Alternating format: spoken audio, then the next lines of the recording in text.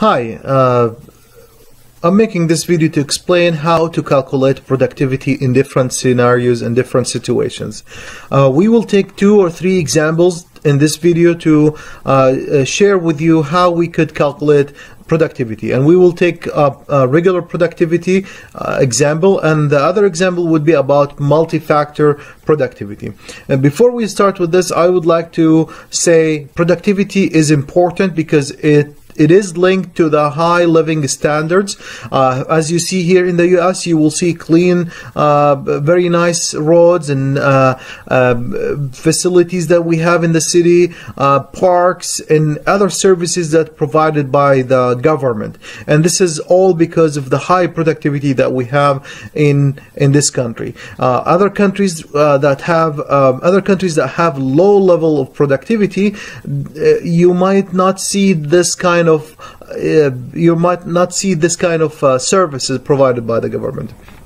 So, productivity is linked to the high living standards. Second, the high productivity will give you a competitive advantages over your competitors, and that would make you very hard to be replaced by whether foreign competitors or local competitors in the market. So, high productivity is a goal for any business, and we will learn how we could calculate these productivity. I'm going to share my screen with you now in just a second.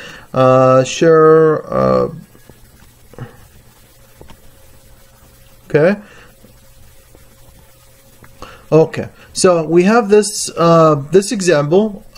This document has been posted on D2L just for your reference, and I'm going to focus on 2 types of productivity. One is the productivity, and this is going to be calculated by the output divided by the input, and the multi-factor productivity, which is the output divided by many different factors of input like labor cost, capital cost, and overhead.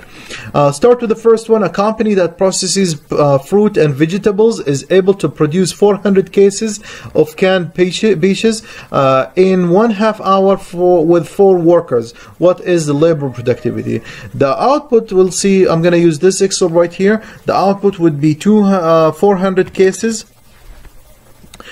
We have 4 workers. Each worker works for 1/2 an hour, so that would be 0.5.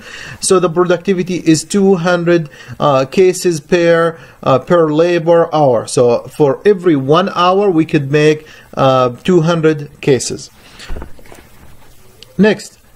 Second example, a wrapping paper company produces 2,000 rolls of paper one day. Labor cost was 160, material cost 50, overhead cost 320. Determine multi-factor productivity. I'll start with the output. Produces 2,000, so the output, I'm going to use the second table, so that would be 2,000. The labor would be 160. Machine, we don't have a machine. Material, we have $50 for material. Overhead would be 320, and that would give you a productivity of 3.77 per $1. Okay, now let's move into a little bit difficult question here, where we have to calculate the cost for the labor, for the material, and for the overhead. Example number 3, problem number 3. Compute the multi-factor productivity measure for an 8-hour day in which the usable output was 300 units, produced by 3 workers who use 600 pounds of material. Workers have an hourly wage of $20, and material cost is $1 per pound. Overhead is 1.5 times labor cost. Start with the output. The output is 300 units. Labor, here we have to have an equation. We have to make an equation using Excel. So I'm going to start with the equal.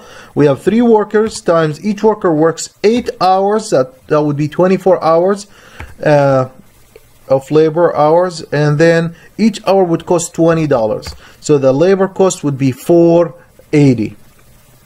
Machine, we don't have any machine cost, but if there's a machine cost, you have to add it. Material cost would be, we use 600 pounds of material, so that would be 600 times how much each pound would cost $1. 600 overhead would be 1.5 of the labor cost, so that would be 1.5 times the 480, the labor cost. That would give you 720, and this would give you a productivity of 0.17 units per dollar. There are a few other examples provided on D2L as well, just for your reference. Please take a look, read them, try to solve them by yourself. If you have any question, and if you need me to explain it in more details, please let me know.